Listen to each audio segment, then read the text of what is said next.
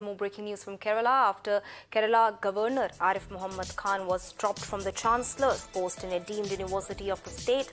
Now, senior BJP leader, the former Union Minister in Kerala in charge, Prakash Javdekar, has come out in support of Governor.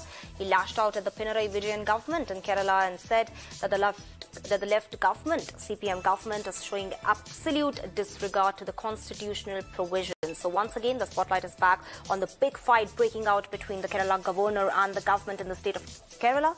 Remember, in fact, day after the governor of the state was dropped from the Chancellor's post, this amid the ongoing tussle between Pinarayi Vijayan and Governor Arif Mohammed. Now we have senior BJP leader, former Union Minister Prakash Javdekar coming out in open support of the governor and lambasting the Kerala government, saying that it is clearly not abiding by the constitutional provisions. UDF and LDF, as I said, are the same. They are friends throughout the country.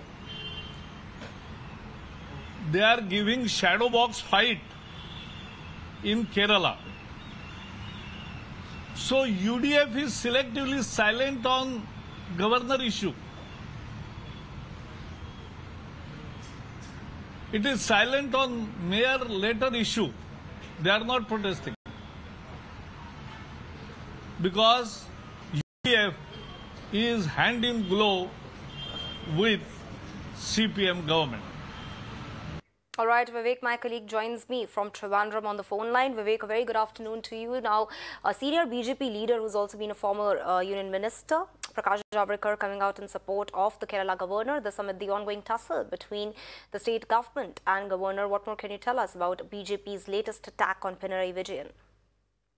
Yes, Prakash Javdekar, the former Union Minister, spoke to the media today. He has hit out at the state government, saying that the state government is trying to create a constitutional crisis at this point of time.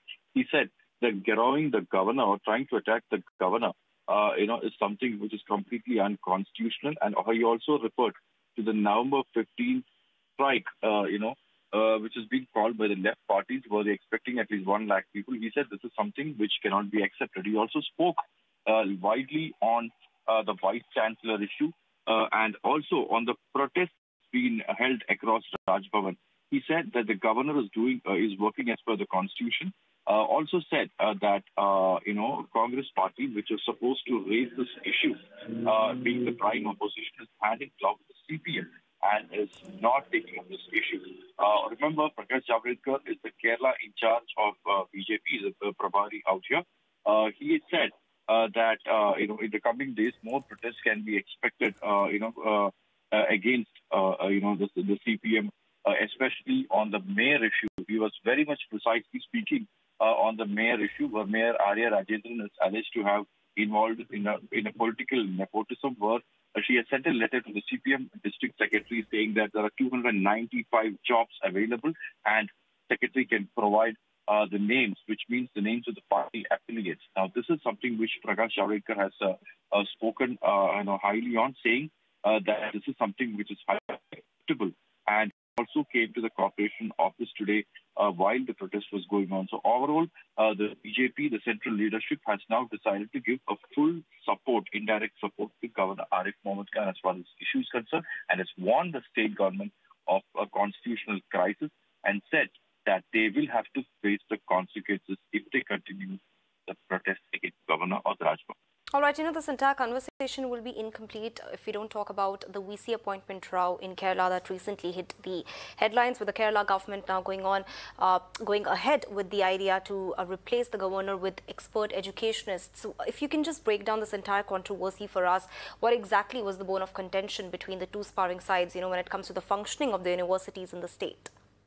Yes, as far as the Vice Chancellor issue is concerned, the biggest question, the raised by Governor Arif Mohammed is regarding, the mode of the modus of operandi, especially the way in which, the chancellors has been appointed. The mode of induction has been questioned.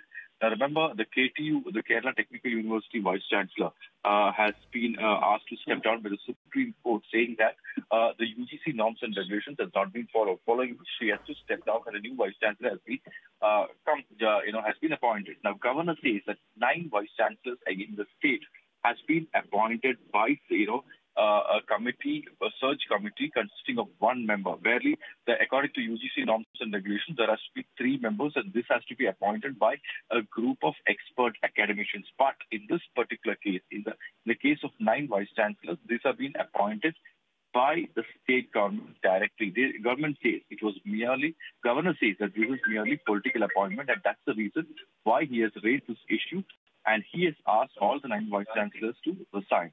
Now, it is, the government has now said that, they are going to give full support to all the vice chancellors. And now, yesterday, the government has asked, has amended an act, and has decided to strip the governor of the vice chancellor post of the Kalamandalam deemed to be university. However, for the governor to step down of the Kalamandalam, as a chancellor of Kalamandalam vice, university, he has to sign it, which he has not signed till now. He has also got the option of sending it to the president. However, the state government has said that if at all the governor is sending it, they will be approaching the Supreme Court. So basically, on both sides, that is on legal side, and this matter is surely going to reach the courts, and that is where it becomes even more complicated. All right, Vivek, thank you so much for tracking all those interesting details for us.